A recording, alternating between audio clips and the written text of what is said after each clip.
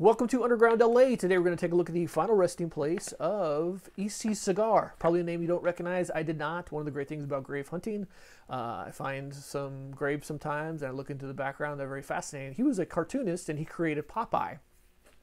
He decided at the age of 18 that he was going to be a cartoonist. He was born in 1894 in Illinois, and when he was 18, he sent away for a correspondence course through the mail and studied every night from 12 o'clock to 3 o'clock in the morning, and obviously that paid off. In 1929, Popeye premiered in the cartoon Thimble Theater.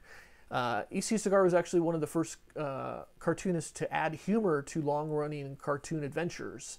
He passed away at the age of 43 in 1938 in Santa Monica, California. He is buried at Woodlawn Cemetary in Santa Monica. Like, subscribe, tell me what you'd like me to see, and I enjoy everybody's comments.